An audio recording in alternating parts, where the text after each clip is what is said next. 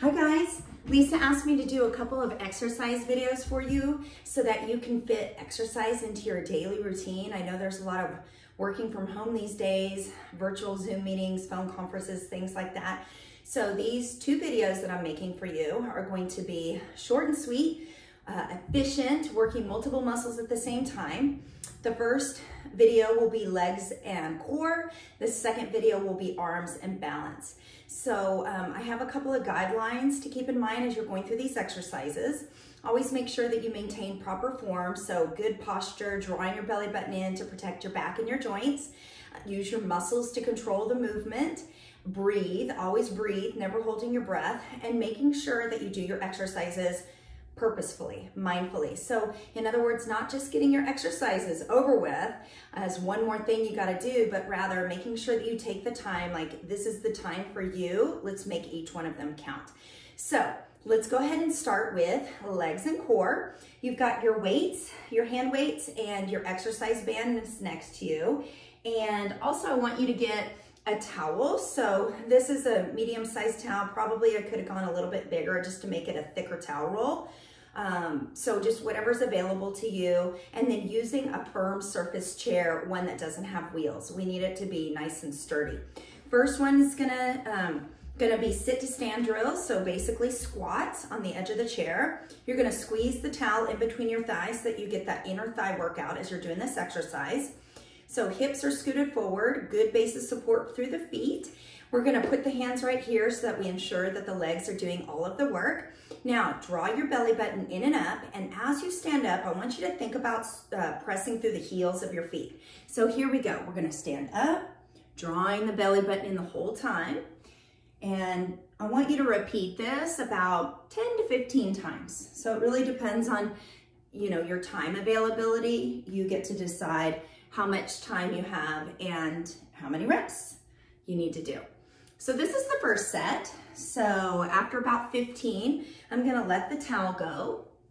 And then I'm going to grab an exercise band. So I'm gonna go with a light band and I'm gonna place it around my thighs. So this one we're gonna do very similarly. It's another set of sit to stand squats. However, it's gonna have a wider base of support because we want this resistance, working the muscles on the outside of the hips. Hands together, belly button drawn in. Go ahead and stand up, pressing the heels of the feet, drawing your belly button in, breathing, and we're just gonna repeat this second set of sit to stand drills. So again, you get to determine how many you do. I would recommend 10 to 15. And after that, let's say this is number 15. I'm gonna take a rest, take a breather. I'm gonna keep the exercise band on because the next thing I'm gonna do is side steps. So coming into a mini squat position, so knees are slightly bent, good posture, so torso is centered, hands are on the hips here, the feet and the knees are facing forward, okay? So you wanna lead, almost think about leading with the heel. A lot of times we wanna rotate this direction, but that's cheating and it's making it too easy for you. So hips, knees and feet facing forward, mini squat position, drawing it in and up, and we're just gonna walk side to side. So on this one, you're gonna repeat this.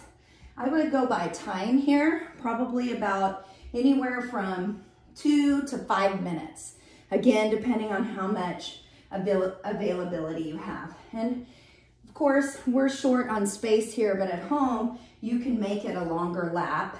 And after a while, you're gonna really start to feel the burn in the outside of the hips, which those are really important because they help to stabilize our back and our knees. All right, so that is the next exercise. And then finally, keeping the TheraBand where it's at. Again, you can choose a more resistant band if you need to.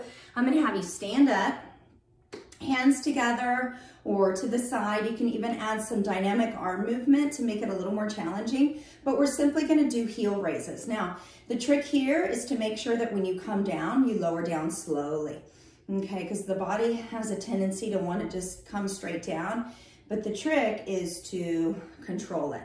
And so I'm gonna raise the heels up and then I'm gonna lift the toes. So we're working the muscles on the back of the lower legs, and also the front of the lower legs with those toe lifts. And again, you can do this by time as well. I would say anywhere from 1 to 3 minutes. If you want to make it more challenging, again, you can add some dynamic arm movement here. You can raise one arm up, the other arm forward. So just making it your own exercise, adding challenge wherever you see fit. You can even close your eyes. Okay, so that's one good way to challenge yourself. All right, and then we'll take this off. So again, those are the basic exercises that I want you to do. Again, you can add number of repetitions. You can change up the degree of resistance. I would say start out slowly and progress slowly.